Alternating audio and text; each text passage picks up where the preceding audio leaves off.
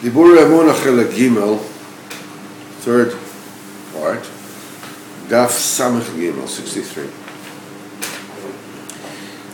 It's a famous story about the merchants of Ostra that Rabbeinu saw in the book of the Chevra Kadisha of Ostra. These are the Parnasim, these are the Sochrim, the Balabatim of Ostra. These are the merchants of Sofra.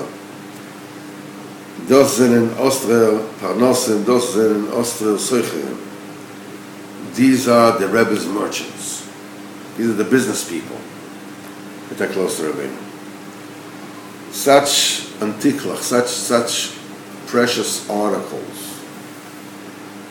are the products of the Rebbe's factory, Rabbeinu's factory.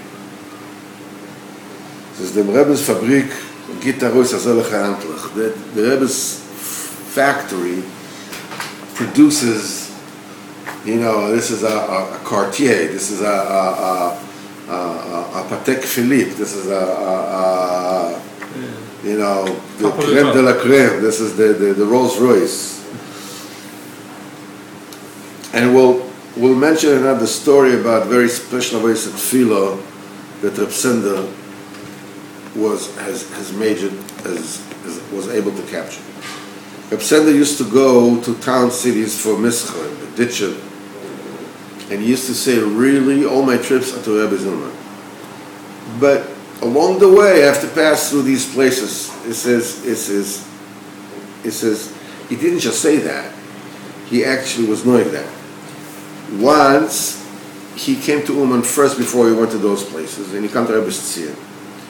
At the same time, one of Anash came to Uman. He came to the Tzir, and he saw Reb Sender starting to say that he wrote some before the Tikkun HaKlal.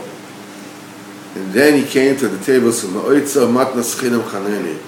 and from a treasure of free gift bestowed to me.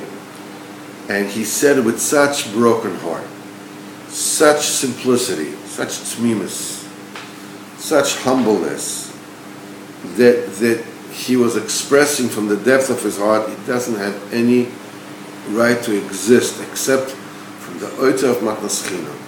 Who has, a special treasure trove for all people who are not worth anything. They get it for free, just because the Kadosh Baruch Hu is nice. And the person starts, and all this, this Seder, I saw Mizmatirim, Mizbeidedus, Ishtatchus, and when he finished all this davening, he heard Reb Sender still standing on those lines. Moitzer matnas chinam chaneni, and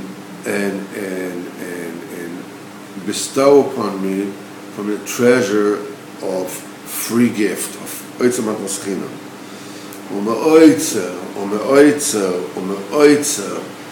filled with rechtzim from the depth of a broken heart. He says people would be shocked, and he says that person went to the Tzion, he went to the Beis Medrash, went to learn, after a few hours he came back to the Tzion, and he saw this, he still heard this broken voice of Reb Sender saying, matnas chinam chaneni, from a treasure trove of free gift, please give to me. So you should know that this tzaddik in Ovid Hashem Reb Sender, before he came, he was a simple merchant. In fact, he was a Weltelzuger. He was a joker. As is these high madrigas that he got was burning out to his father's heaven, he got only after he was Miskav to Rebbe. Until his buddies, the merchants, they were so shocked by this revolution that happened to him, that from a simple merchant, from a joker, became an Ovid Hashem, Yireh Elokim, all his heart, all his neshama, and unbelievable tmimus and pshitis.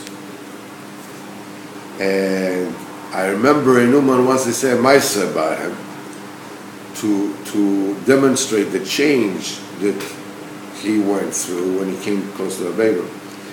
Once came a goy and asked him, a very poster goy, just asked him to buy salt.